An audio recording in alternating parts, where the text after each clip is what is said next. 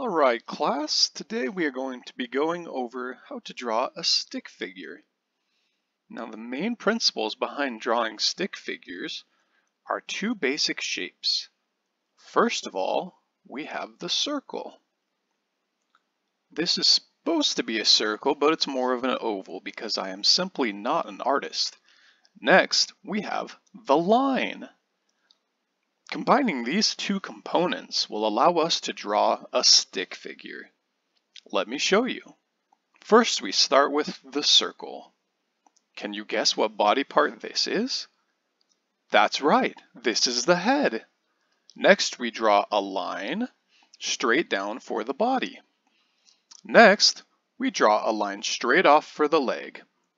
We do the same on the other side.